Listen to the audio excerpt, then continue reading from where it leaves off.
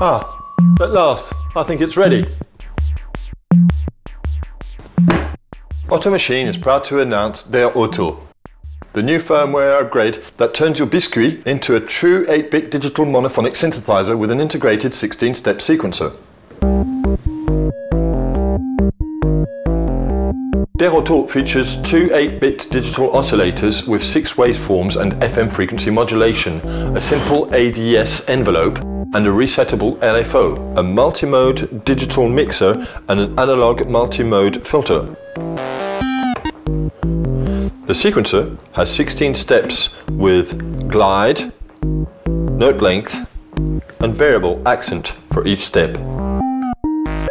Rather than state the obvious, we'll go into what makes Der Auto more than just the average synth.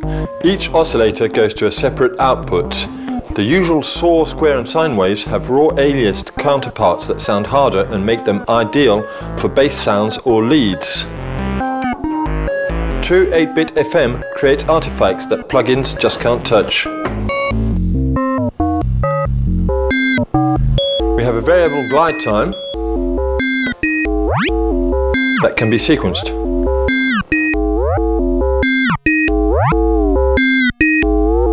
Its ADS envelope can modulate pitch and filter and volume.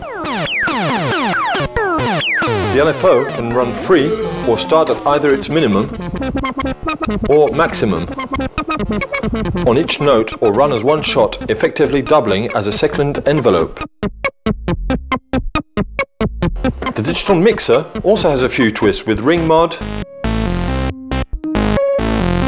XOR, swap and bit crushing modes that set it apart from the usual digital crowd.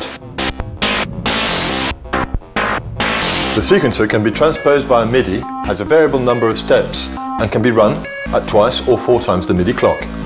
Each step has glide on-off, a variable accent with a global accent control, note height, note octave and note length with tie. You can enter each step via MIDI keyboard and use the lowest octave to trigger each note of the sequence, so you can re-sequence in your favorite DAW, useful if you want to easily create variations on a pattern. As with Biscuit, its parameters are all MIDI controllable, its presets can be saved via SizeX, and it's still built like a tank. This firmware is available right now on our website for as much as you want. That's right, it's donationware, so just leave a tip in the box.